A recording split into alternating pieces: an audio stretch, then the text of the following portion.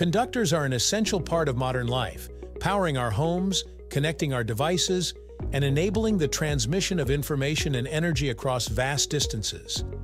At their core, conductors are materials that allow the flow of electric current with minimal resistance. Copper and aluminum are the most commonly used materials for conductors, though other metals like silver, gold, and specialized alloys are sometimes employed for specific applications. But how are these conductors made? This intricate process combines scientific principles, engineering precision, and advanced manufacturing techniques to create the wires and cables that power our world. Welcome to the History of Simple Things, where we delve into the fascinating history behind the little things that shape our world.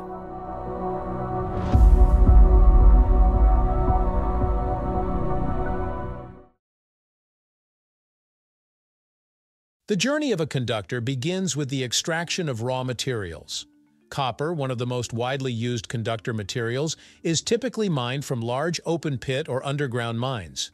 The ore is processed through a series of steps, including crushing, grinding, and flotation, to separate the valuable copper minerals from the surrounding rock. The resulting copper concentrate is then smelted at high temperatures to produce blister copper, which contains impurities that need to be removed. Electro-refining is the final step, where an electric current is passed through a solution containing the blister copper, causing pure copper to be deposited onto cathodes. The result is copper that is 99.99% pure, an essential characteristic for its excellent electrical conductivity. Similarly, aluminum, another popular conductor material, is extracted from bauxite ore. The Bayer process refines bauxite into alumina, which is then reduced to pure aluminum using electrolysis in large smelting facilities. Although aluminum is less conductive than copper, its lightweight nature and resistance to corrosion make it ideal for overhead power lines and other applications. The purified metals are then cast into large billets or slabs, ready for the next stage in their transformation into conductors. Once the raw materials have been refined, they are cast into specific shapes suitable for further processing. For copper, the purified metal is often cast into long rods through a process called continuous casting.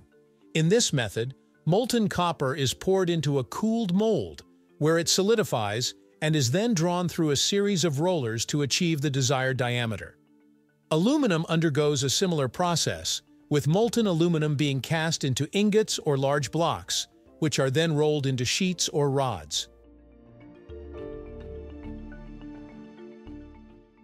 The rolling process is critical for shaping the metal and improving its physical properties. Rolling reduces the thickness of the material while increasing its length, creating a uniform structure with fewer internal defects.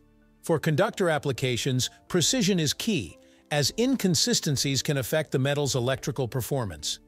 Advanced rolling mills use computer-controlled systems to monitor thickness, width, and surface quality, ensuring that the material meets strict industry standards. After casting and rolling, the metal rods are further processed into wires through a technique called wire drawing. This process involves pulling the rod through a series of progressively smaller dies, reducing its diameter while increasing its length. The dies are made from extremely hard materials like tungsten carbide or diamond to withstand the immense pressure and friction involved. Wire drawing also enhances the material's strength and flexibility through work hardening.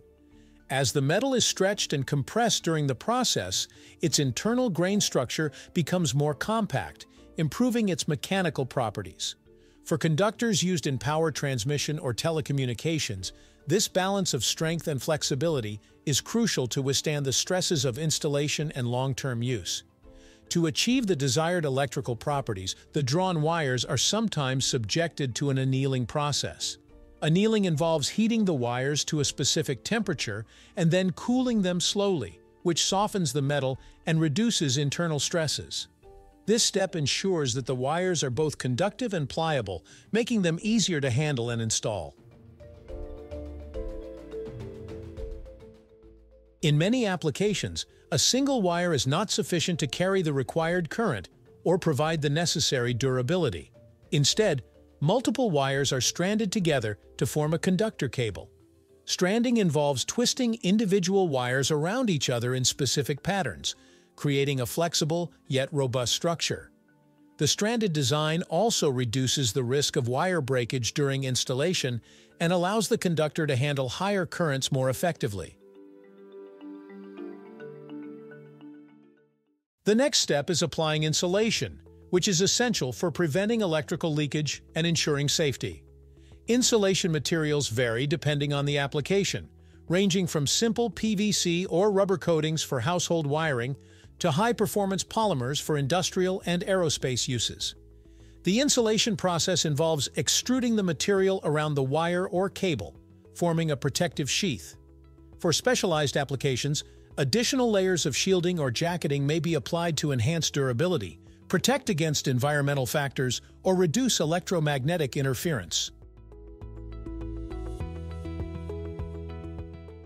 Throughout the manufacturing process, rigorous testing and quality control measures ensure that the conductors meet the required specifications. Conductivity tests are performed to confirm that the material allows the efficient flow of electricity, while mechanical tests assess the wire's tensile strength, flexibility, and resistance to deformation. Insulated conductors undergo additional tests for dielectric strength, which measures their ability to withstand high voltages without breaking down. Advanced testing equipment such as X-ray and ultrasonic inspection systems is used to detect microscopic defects or inconsistencies in the material. Even the smallest imperfection can compromise the conductor's performance or longevity, so manufacturers take great care to identify and address any issues before the product is shipped.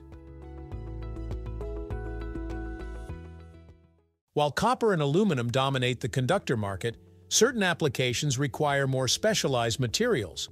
For example, silver is used in high-frequency systems like satellites and microwave devices due to its superior conductivity.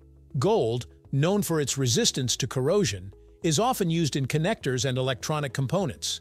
Superconductors made from advanced materials like niobium-titanium alloys offer near-zero resistance at very low temperatures and are used in cutting-edge technologies like MRI machines and particle accelerators. The production of conductors is a fascinating blend of science, technology, and craftsmanship.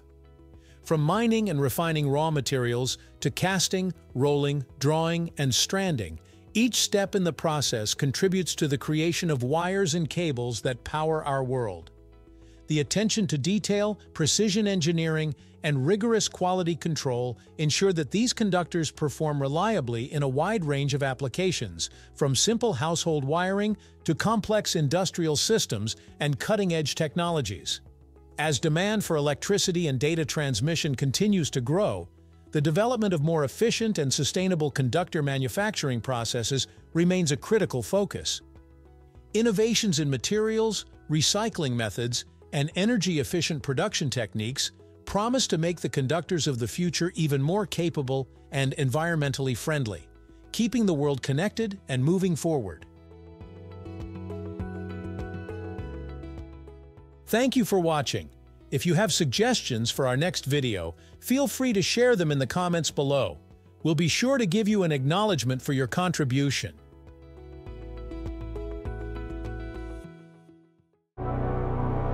Thank you for joining us on this journey through the history of simple things. Don't forget to like, subscribe, and stay tuned for more stories woven through the smallest details.